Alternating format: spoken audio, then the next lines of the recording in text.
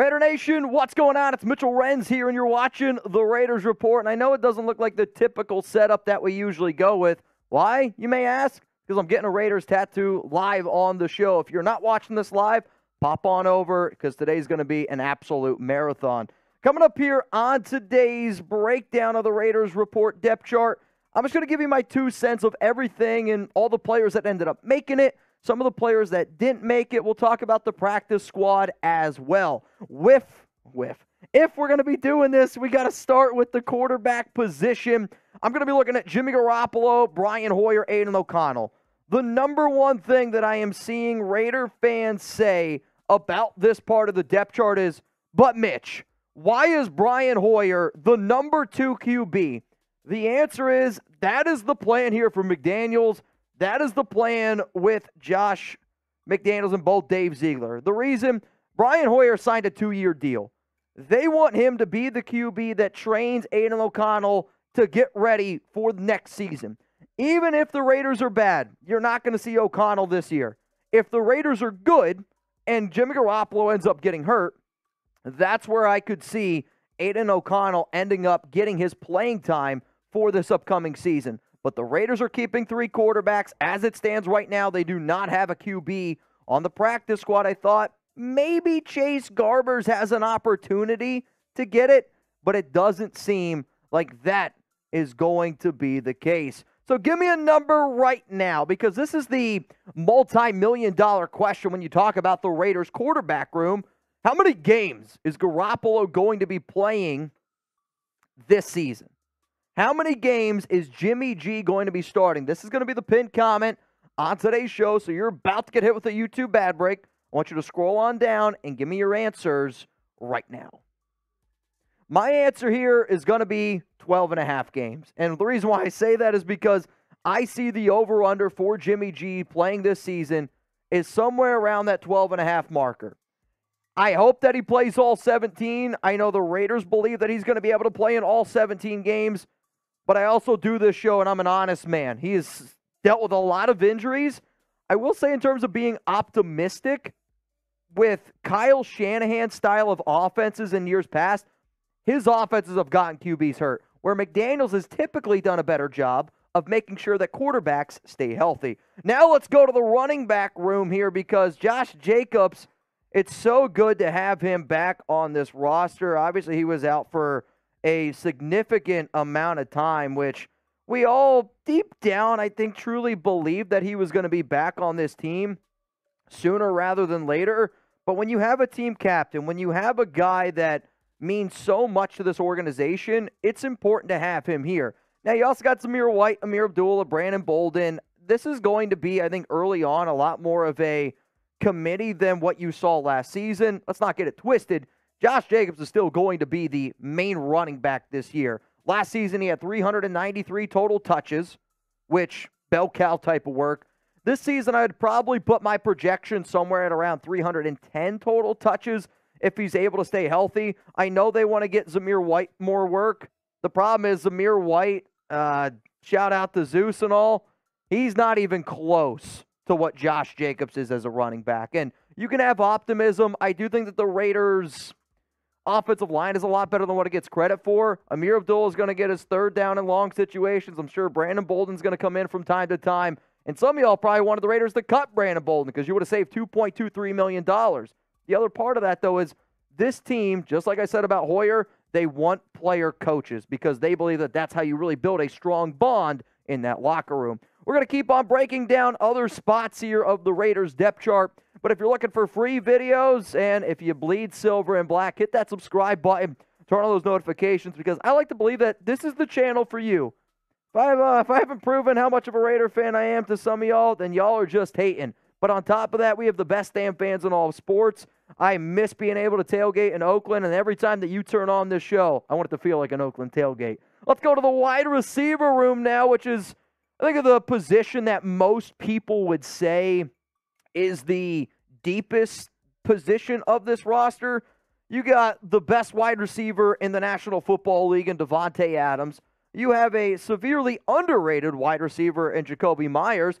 Good slot guy in Hunter Renfrow. DeAndre Carter ended up making the team. Tre Tucker, both very quick, gadgety. But the name that's surprising, and the name that, honestly, man, I probably owe an apology to, is Kristian Wilkerson, because I can remember when the Raiders signed Wilkerson, and everybody was like, oh, it's just another Patriots receiver. I said it's more of just a depth body. Did not ever think that he was going to make this team. But guess what? And I'm happy that the Raiders did this because he played well in the preseason. He had 17 grabs, 188 yards in that final game, which I think it was almost like the tryout. He saw the most targets in the game. He saw 13. He was the only Raiders player in that final preseason game to see over 4 targets. So when you see something like that, you're like, all right, they're obviously trying to get him some work.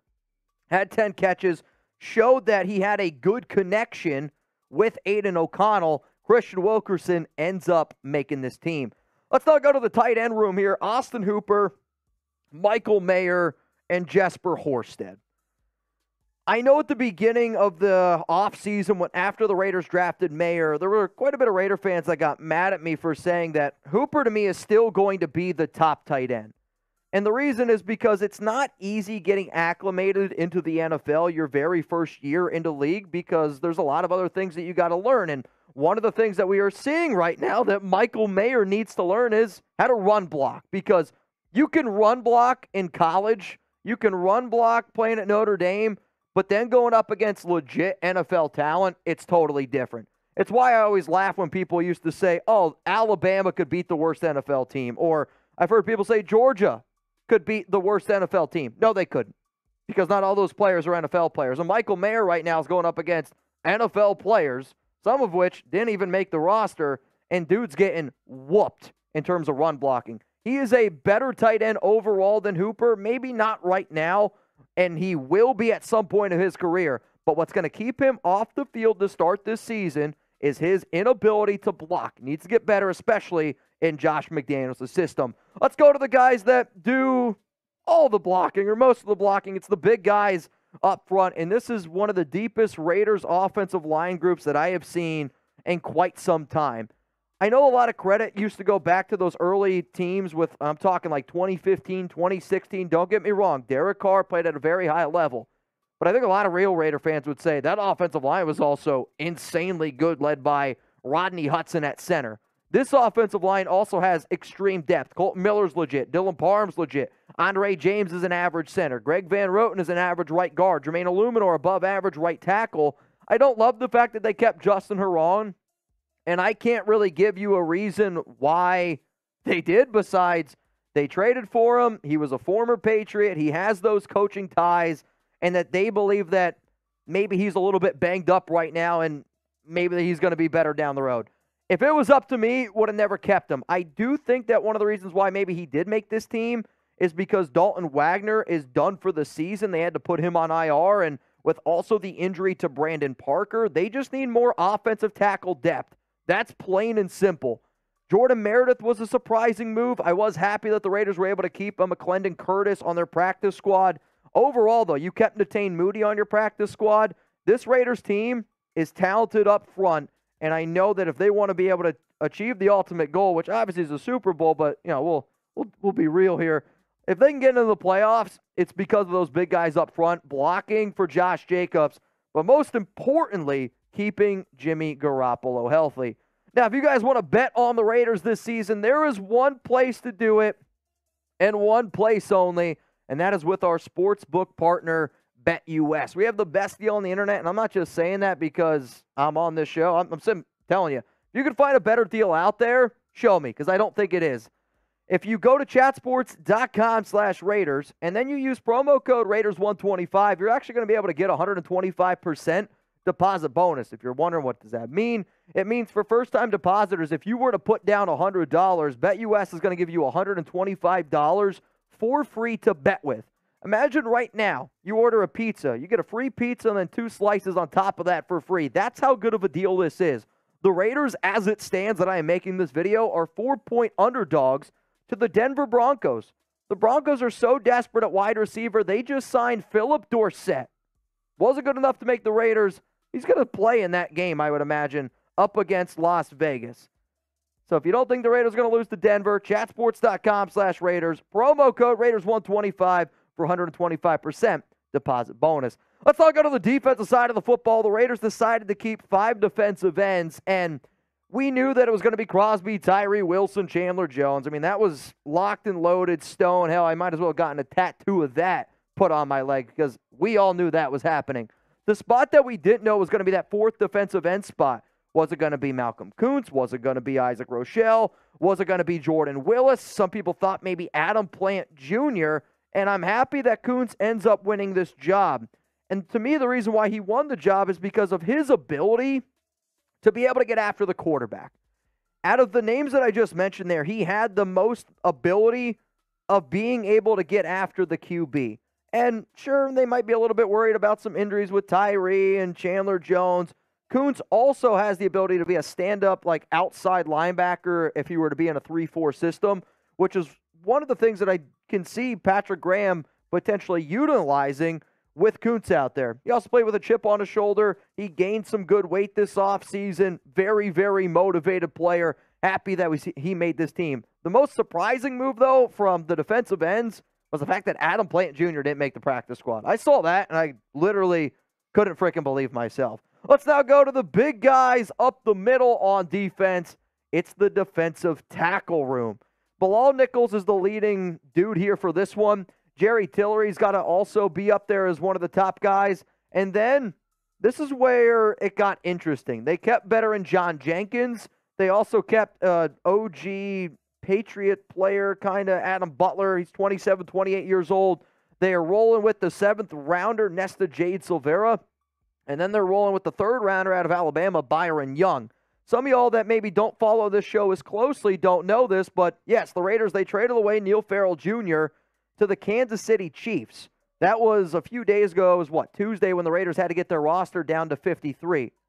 So that was an interesting move. And maybe it's because of Chris Jones. And I'll say, though, if you've watched the show for a long time, you'll know that Jeremy and I said before the NFL draft that there were reports out there that Matthew Butler and Neil Farrell Jr. were falling out of favor with this coaching staff. And, I mean, we got told by a very popular Raiders player that they didn't have the work ethic, that they weren't putting in the time. It was one of the reasons why that they got punished last offseason and why they were healthy scratches so often.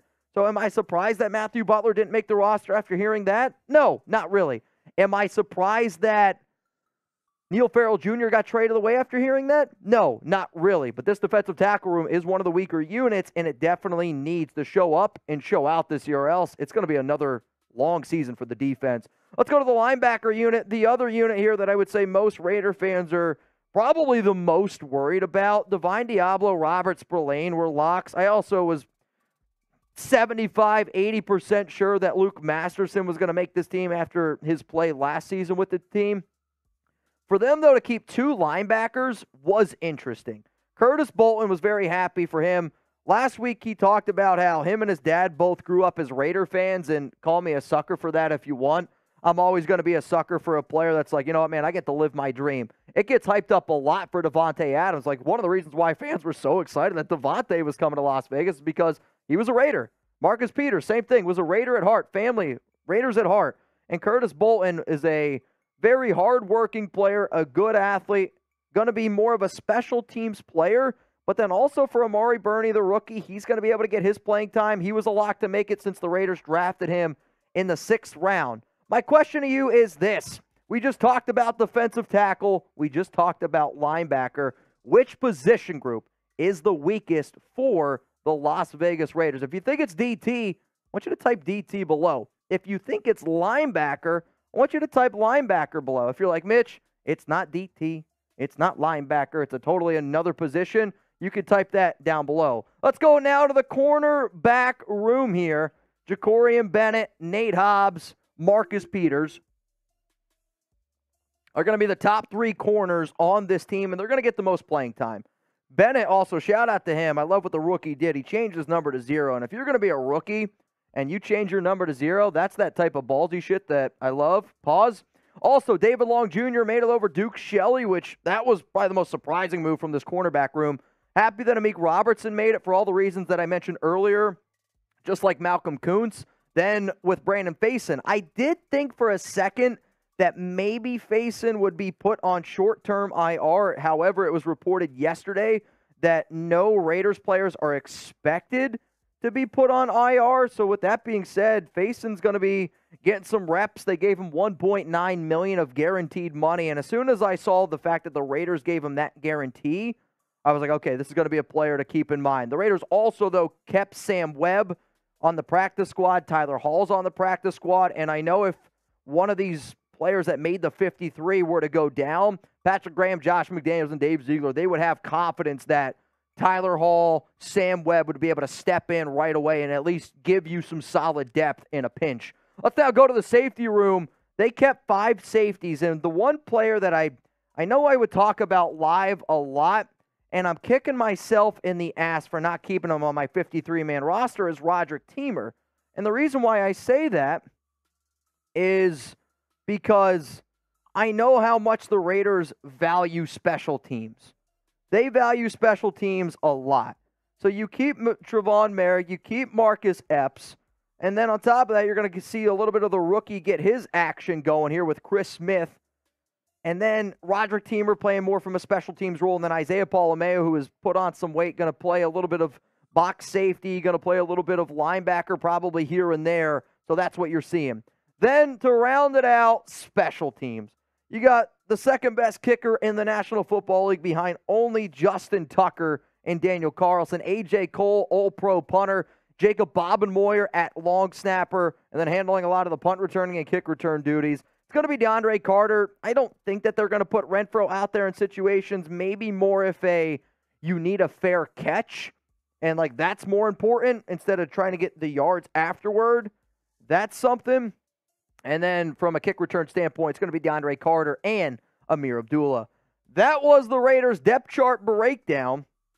If you made it this far in the show, join us live here. Chat Sports Studios, tattoos going down.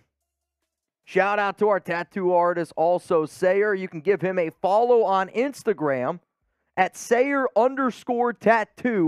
We'll put that link for you guys down below. We'll also put it down in the comments and in the description of the show. I'm really excited, and the reason why we're doing this is because obviously Raider Ron's showing out, but anytime people that watch this show, that's what I try to do here. We try to bring the Raiders fam together. Sayer hit me up on Instagram, said, hey man, heard you're looking for a Raiders tattoo. Raiders Report watcher, diehard Raider fan, I want to be the one that does it. Said, look no further, let's get it going, let's get it happening. Raider Ron made it happen, Raider Nation made it happen, and now we're going to be making it happen here live on the Raiders Report.